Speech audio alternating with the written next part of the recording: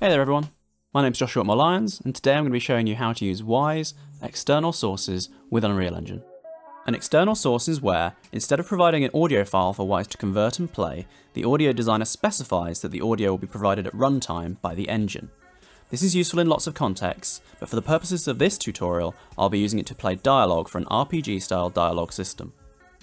This is useful because a system such as this could house hundreds of thousands of lines, and it is inefficient to create switches and events for every single one.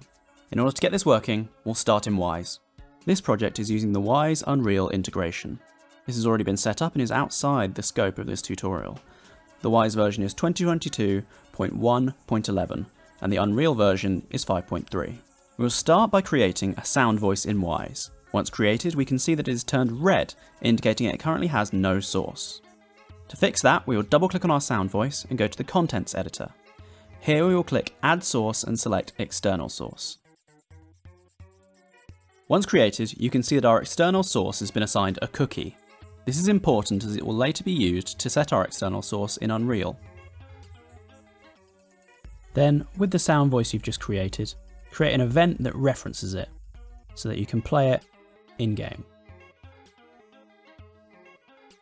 The next step is to tell Wwise which audio we'll be using as an external source, so it knows which audio to convert when we generate our sound banks.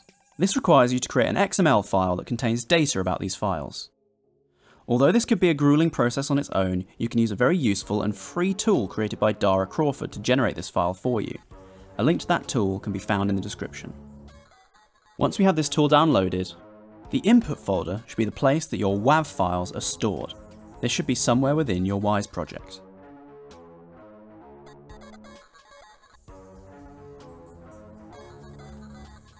The output folder is the place where you want the XML file to be generated.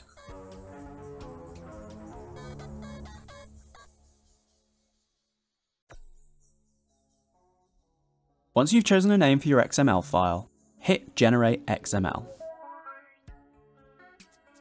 Look at that. XML file generated successfully. Your file should look something like this. You can see that the root listed is the directory where your files are stored, and all of your files are listed below. You can specify more information about these files if you wish, such as how to convert them or where to convert them to.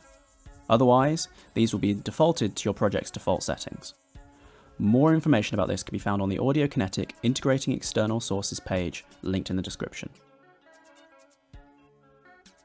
There is one final thing to do before this file is ready to use. Simply change the file extension from .xml to .wsources. Windows will get upset at this, but that is okay.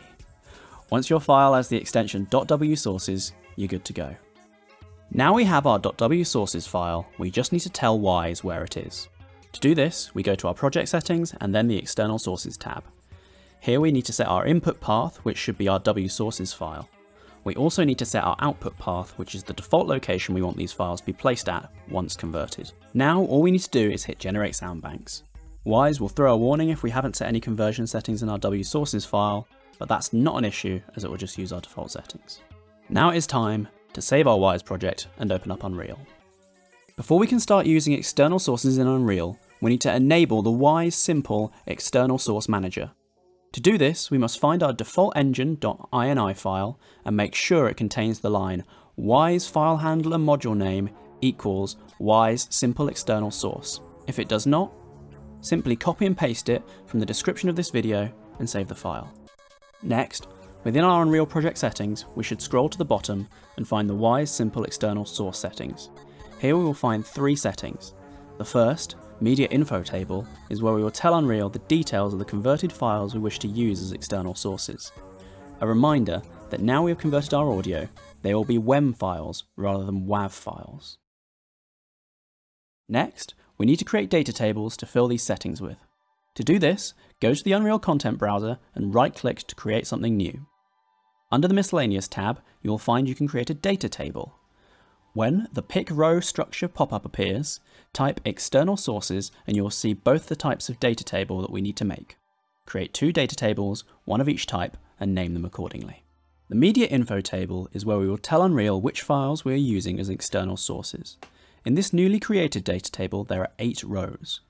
Row name is the identifier for that row of the table. External source media info ID is the unique identifier for that piece of audio and must match the row name exactly.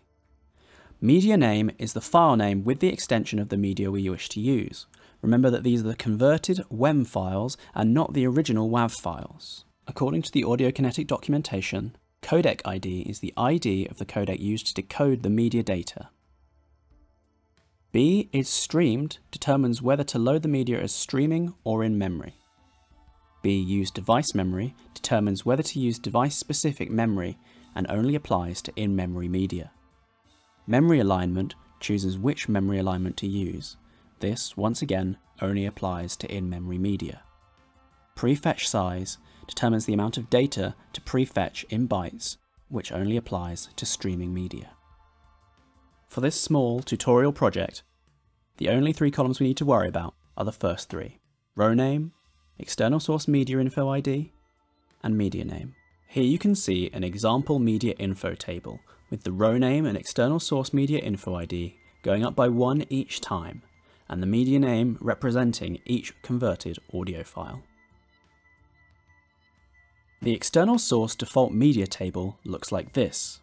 This is an optional table used for setting default values to every external source.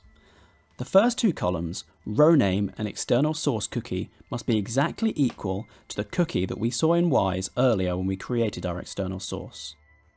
The external source media name should match the name of the external source in Wwise. The media info ID is the row name from your media info table to set the external source to by default. Here in this example, you can see that the row name and the external source cookie are set to the cookie found in Wwise earlier, and the media info ID and media name are set to the correct media info ID from the media info table and the name of the file that occupies that row. I apologise for everything being named media info. I understand that might be confusing, but we'll get there. Now that we have filled out these data tables, we can return to the Unreal project settings and set them to the tables we have just created. While we're here, we should set our external source staging directory to the directory where our converted files are stored, if we haven't already done so. Now we have done all of the setup required in order to set the external source media from within the blueprints. If you've made it this far, I just want to say thanks for sticking with me. That last bit can be quite intense.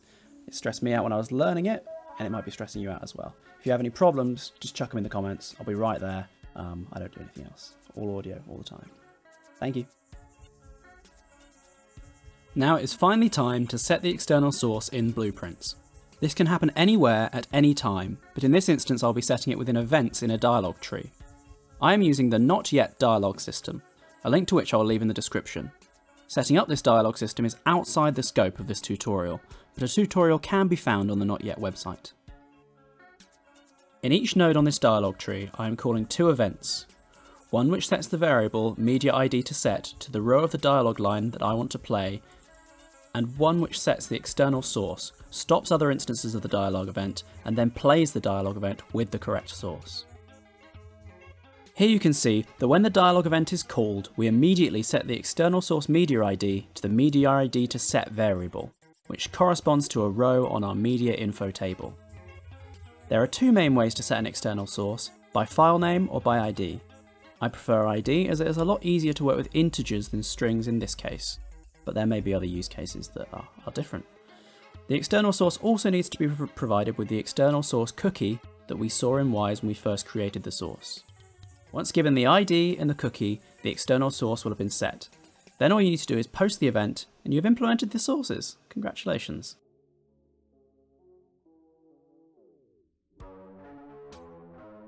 And now a quick example of it working from my project.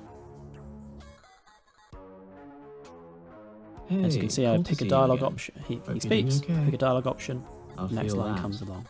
Why must we fight? I can't take dying again.